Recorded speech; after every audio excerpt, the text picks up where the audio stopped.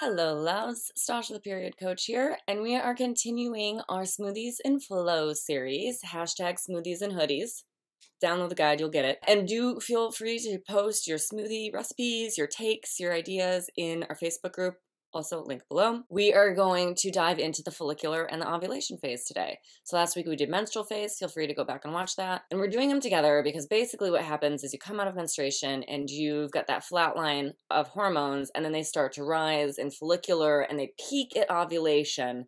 And then they go down and they do some other stuff in luteal, which we'll talk about next week. But for this week, we're just dealing with this rise of this energy. And what's happening is in your follicular phase, your eggs in your ovaries are on these little things that look like fingers, and they grow and expand just like a sprout coming out of the ground, and they ripen an egg at the end and then release the egg for ovulation. So there's more than just your estrogen happening here, but your estrogen rising is what really makes you feel that energy, the outgoingness, the libido starts to rise during this phase, the luteinizing hormones, FSH, or all of these things are happening. So your hormones are basically on the rise during this phase. So what we want to do during this phase, because our immune system is also boosted with our estrogen levels, we want to make sure that we're not getting too much estrogen, which we get it from a lot of outside sources these days, pollution and the toxicity and everything. It's not just our body. So we want to make sure that we're pulling out the excess estrogen. So we want to make sure we've got some fiber in our smoothies. We also want to make sure that we're helping support our liver and really getting a good detox in during this time. Getting rid of the excess estrogen is definitely a key point here, but we just want to make sure we're really supporting our liver, supporting our body, making sure we get in some of those greens. For the follicular smoothie, I chose parsley. It's a great spring green. The follicular phase is represented by the element wood and by the season spring. Parsley is a perfect one for this. It's got that nice fibrous stalk and stem to it. But it's a very springtime herb. And then also pomegranates, which might not really think of as springtime, but it's got those really woody pulp seeds in them. And they are just such a great fruit for our body, for helping pull in some vitamin C, getting some of those antioxidants in there. It's just a really great fruit for this phase of the cycle. Throw a handful in your smoothie, throw a handful of parsley in your smoothie. The recipe is actually in the guide below. It's a time of really sour is our flavor for this phase.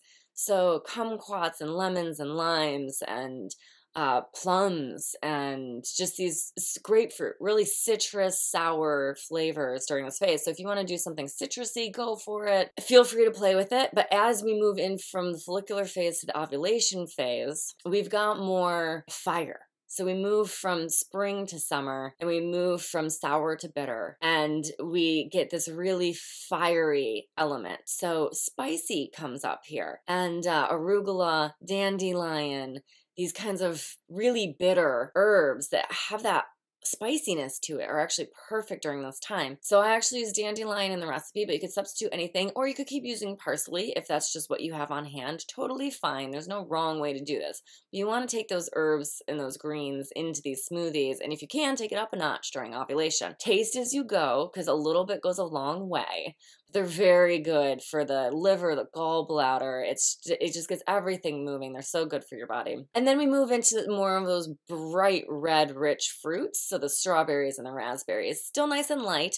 Not quite as heavy as the ones that we were talking about last week in the menstrual phase. Those bright red, rich fruits. So it's a really beautiful spot. You can also throw in some more plums here. You could throw in apricots. And in fact, I love apricots, but they're not widely available all of the time. And grabbing a bag of organic raspberries or organic strawberries in the frozen food section is so much cheaper than a bag of apricots during the season. So trying to keep this reasonable for you guys here. Those are my two smoothies during this phase. You can get the recipe in the guide, some ideas for making some different things in there, but just experiment, have fun, and just listen to your body. That's the most important thing that you could possibly do during this phase. So keep in mind, you're setting yourself up for a really great luteal phase, which is the time between ovulation and your period.